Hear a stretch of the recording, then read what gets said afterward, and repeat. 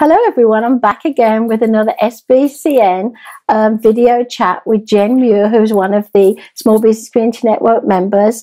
And Jennifer has a business called Jennifer Muir Doula Services. Hi Jen. Hi Linda, how are you? I'm doing good. I remember in our last video chat, Jen, you talked us through what a doula is. And tonight we're going to talk a bit about, how you can support the moms through their pregnancy and other elements, pregnancy, birth, whatever. Could you talk a little bit about that, please? Yeah, so especially with how things are nowadays, with being having to social distance and not being able to meet people in person, basically I've taken my services virtually and now everything is available online. So yeah, people get the same support, the same calm, reassuring knowledge from me, except it will be kind of like this, talking over Skype or on Zoom. And I'm able to provide all of the support prenatally so that my clients are ready for when they're about to give birth. So I make sure that the partner knows everything, like, all of the techniques, all of the position changes, all of the comfort measures, and make sure that they're both very prepared. And I do a few extra prenatal appointments just to make sure they're ready. And then while they're at the hospital giving birth, they're still able to connect with me. So via phone, text, email, and also Skype or Zoom. And then that way, if they do need some help during labor and they want some advice, then they're able to contact me and get that help right away. Oh, Jen, that's wonderful. I didn't even think about that. That's absolutely amazing that you're still there to help.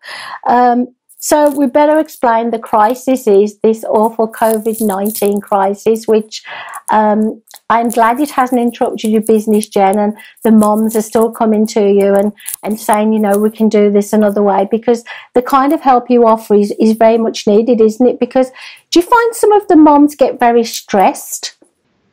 Oh, absolutely. I've been having a lot of first-time moms especially contacting me just because either their prenatal class was canceled or they're not sure, because right now at the hospital you're only allowed one support person, and if that person is sick then they're not allowed to come with you. So there's a lot of no, I'm not joking. So there's a lot of first-time moms who really want to be sure that they have support. So they have my services virtually, but if for some reason their partner is not able to come, then I would be able to come in person and be their in-person support as well. That is so good. That is so good, Jen. Now, how long do you work with the moms for?